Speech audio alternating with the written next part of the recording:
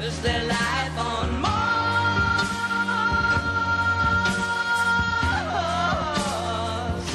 It's a one-way ticket to Mars. It's one small step for a Perth man, one giant leap towards Mars. I wouldn't say incredible, but it is very fantastical. The four of you must carry on with a mission. For years, the closest we've come to walking on the surface of Mars is Hollywood, fueling our imaginations about one day living on another world. But for Perth's Korum Ellis, science fiction could become science fact. If somebody said to you, would you have liked to have been the first person on the moon? How could you say no? It's the same for Mars for me. To be the first human to set foot on another planet and hopefully survive and live on another planet is just mind-blowing. Korum has been shortlisted to join a Mars expedition, a bold venture by a private organisation called Mars One. Applications were called from people interested in being considered for the mission. 200,000 applied. They picked 1,056. Korum was one of them. I am Korum Ellis, and I am the first Martian. In a way, I wasn't surprised. I was hopeful, I guess, the whole time, but I've been so emotionally committed to it and had really tried hard to engineer an application that would be appropriate. The private Mars One mission is expected to cost around $6 billion to mount, with the first manned craft landing on the Red Planet in 2025.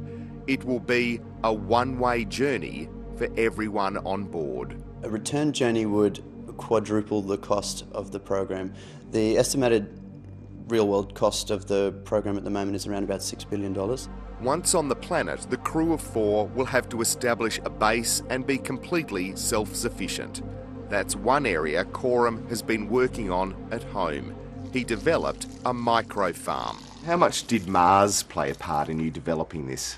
A great deal. So when I was building those prototypes and designing the systems originally, was always focused around something that would be high produce in a really, really compact environment, like we'll experience in the Mars One habitats. The short list of around 1,000 will be culled to 40 in 2 years, and then the final applicants will begin preparation.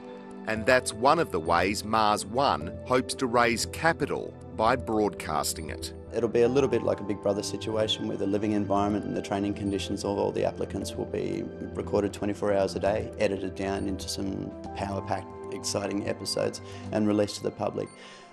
That will generate a lot of media attention, and that will help generate a lot of funding for the program through advertising, brand affiliations, product placement, and that sort of thing. While it all sounds slightly far-fetched, those involved are convinced the Mars One project won't just get off the ground, it will blast off. Do you think it's going to happen? I definitely do. The technology is available. It's a question of if we can organise enough Earth resources to get the program to occur. It's one small step for man, one giant leap for mankind. It's been 45 years since Neil Armstrong became the first person to step foot on another world, sparking a generation of people dreaming of space exploration. Korum believes Mars One will do the same. I think the Mars program could be such an inspirational program for a whole generation. Like the moon landing was, it spawned a whole generation of scientists that were interested in how much we could achieve as a species, and I think the Mars program can do that for a whole nother generation. The first Australian in space, Andy Thomas, is now leading a cross-agency team working towards its own manned mission to Mars. He's sceptical about the chances of the private Mars One project, and even less enthusiastic about leaving people on a hostile planet. You can't leave people there for long periods of time because of the radiation exposure.